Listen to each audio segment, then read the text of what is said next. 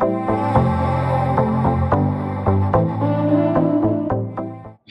I'm Nora from Neon Bean Studio, and today I'm gonna show you how to use clipping mask for text tool. So with the clipping mask we can create this awesome effect that these letters are having this kind of pattern in them. So let's get started and see how I did it. Let's go back to my work mode and bring my layers here. So I will first hide my layer, which I already did, and go to my other text layer. So if you don't know how to create text or this shadow, which is visible here, I have already made videos about it, and I will put a link in the description for you to see.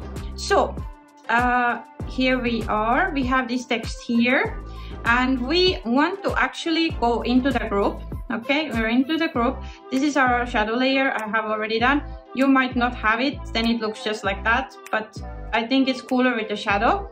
So then I'm not going to be on the shadow layer because I want to clip this pattern inside of this top layer. Okay, and for that you're gonna need new layer. I have already new layer here, but I'll show you new layer is just from here. Okay, but let's undo this with the 2 fingers. Okay, so let's use this new layer now, and let's put some pattern in it. Okay, and first you can choose your color. I choose this really neon yellow. Okay, and then let's go to pixel tools. I already choose ready this pattern what I want to use, and they were in my pixel brushes. So I'm gonna use this Kyle's halftone Scotch B. Okay, and I'm gonna just paint like that on top of our text. Okay, and just like that.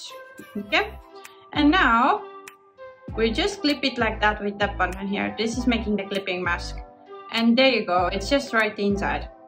So it was that easy. That was my today's tutorial to show you how to use clipping mask, and hope you see my other videos, and we see soon again. And for today that was it, and bye bye, take care.